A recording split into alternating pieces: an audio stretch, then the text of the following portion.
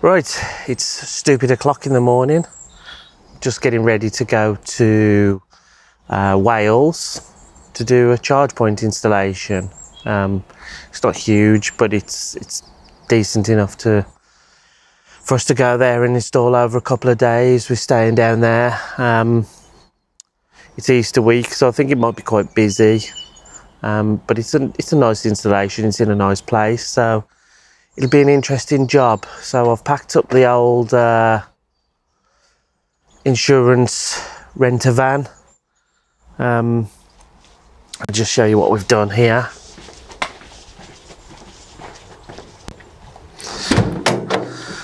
So we managed to cobble together some racking out of pallets. Brilliant. So yeah, it's not exactly what I would call neat,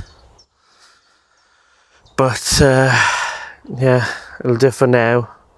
Yeah, we've just managed to sort of stick that bit in the middle, but put some bits of wood in between, so we've got gaps, so we can at least have some of our, storage in there, because it was just all flying around the bottom. It was a nightmare. So we'll see how we get on. I'm going to stop on the way, grab a drink and finish the rest of the journey, and then start work this morning.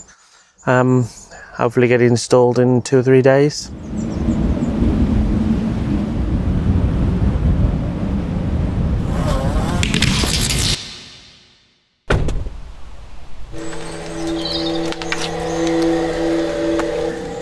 So, had a nice breakfast on the way. Just talked to the customer, scoped out where the cable's got to run and everything. Sort of assessed everything. We've already started digging a hole for the post. I'll show you some B-roll footage of that.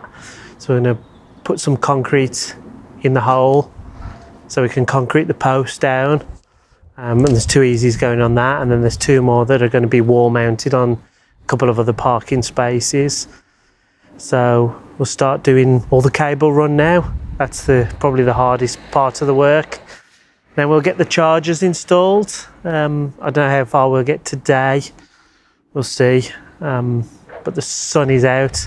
It's a beautiful Easter week, so it's no better time to be working outside.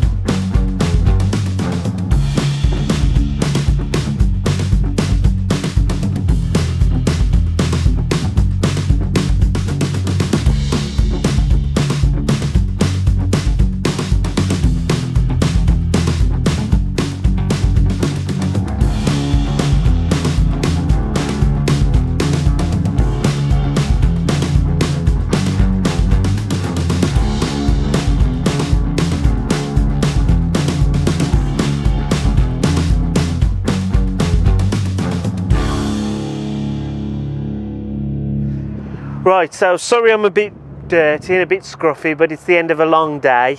We've had a good couple of days installing these Easee chargers around the site. There's a few of them, but I thought I'd give you a quick demo and show you a couple of things on this charging robot here. So I've already talked about how you can have multiple charging robots on one circuit, and the Easee charging system automatically works out and load balances and queues the vehicles up. So you can see these 2 are on one circuit. You can purchase additional key fobs. Then on the back office, you can set it up so you allocate key fobs to your site and make your site available to anybody who turns up, so it's on free vend. You can set it up so anybody who's an Easee user, so anybody who's on the who sets up the Easee account, or specific users, and then you can allocate those key fobs to those specific users. So here we've got it set up. plug your vehicle in, set it to charge. I'm doing it on my tester at the moment. Then just hold the key fob in front and it starts charging.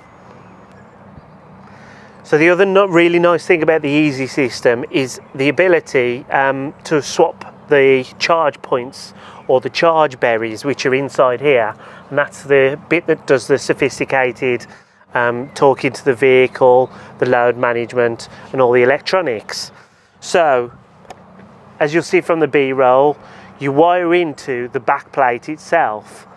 So you use the special tool to pull the cover off. Then here you have the charge berry and the back plate, which is wired in. So you can also purchase a version of this charger without the charge point itself, so it's EV ready. There are additional grants available for people making spaces EV ready in companies, in flats. Oh, for sake. It's a Fiesta, that is.